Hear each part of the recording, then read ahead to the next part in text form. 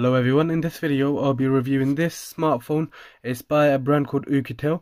Model number is Y4800 and it's an Android smartphone. Now this is a mid-range smartphone. In a way it's more of like a high-end smartphone, but it's because it's not really that known. The price range is around like £240, so it's more of a goes for a mid-range pricing but with good specifications built in.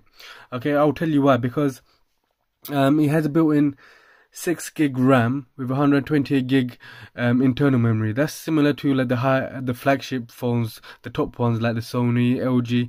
They all have similar specifications like that. Okay, but this is just like a affordable one that has good features built in. Okay, it has a built-in. You can see that it has a dual rear camera with a flashlight. It also has a rear touch button here. At the bottom, it takes a micro USB charging port. It has a 3.5mm headphone jack, and the speakers on the right side here. On the right hand side, it has the volume button and the power button, and on the left side, that's where the SIM goes in. So you need a pin. Take that out. You should come with the smartphone, and that's about it. So now I'm going to switch it on and I can show you some features about from this smartphone. Now when you switches on, it looks great. It is very fast as well. I've tried it out, but I want to just show you as well. Now it has a built-in Android 9.1 Pie with a CPU of MTK P70 octa-core. Okay, it has a dual SIM, which takes a nano SIM plus a nano SIM plus a TF card up to 256 gig.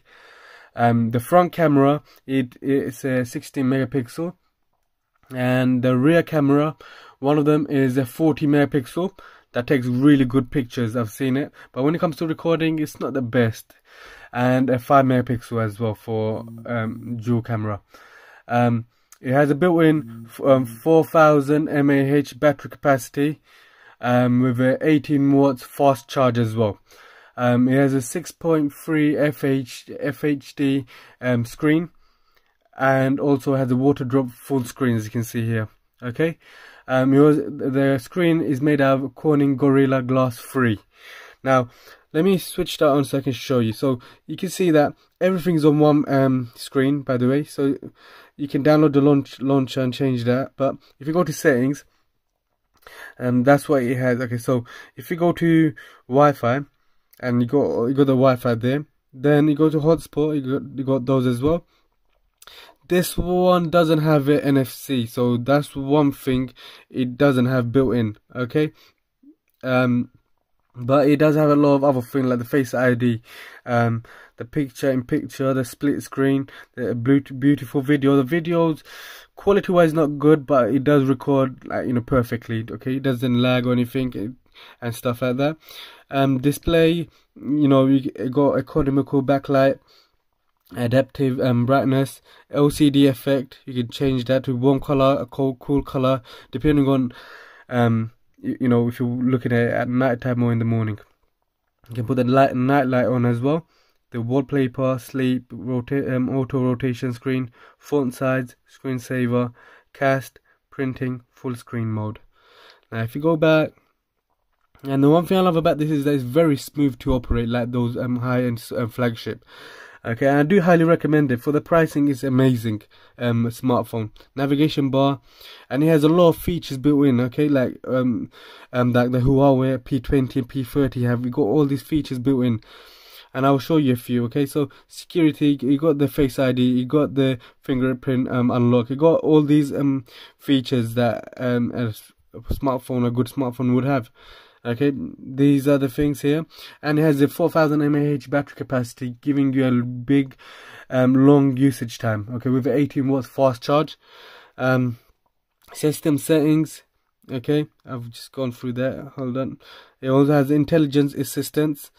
Okay, so you can raise to wake, black screen gestures, double click, wake up, jump to camera, prevent ringing, smart gestures, suspend options, glove patterns as well. So you got all these features.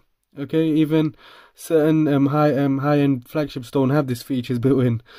Okay, and Yeah, okay, so when I first started it, there was also updated it, security patch and stuff like that. But yeah, the camera, you can see, let me go to the camera. So that's the camera.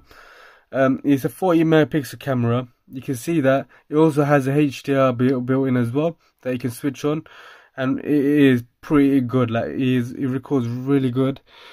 Takes pictures, amazing pictures, and like if you swipe down here, you can see they got a lot of options as well. Okay, from extreme mode to screen recorder, night light, screenshot. You got all these features built in. Okay, but on top of that, like I've went to the settings, you've seen all the rest of the features as well there.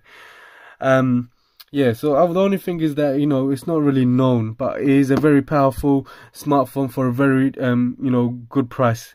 It comes with a case because you won't really find a case, so it comes as a nice see-through silicone case and a micro USB charging cable. That's about it.